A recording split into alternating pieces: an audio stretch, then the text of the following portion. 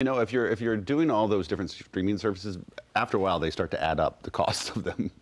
They do, because I have all of them and I'm not saving money anymore. You're not saving money at all.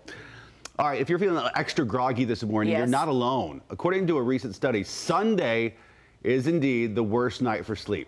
Nearly half of Americans say they spend the night tossing and turning. Experts say many of us probably don't sleep so well because we don't keep a consistent schedule on the weekends. Yes. They are right. By the way, the best night of the week for catching up on sleep, or catching your Z's rather, is Thursday. I believe it.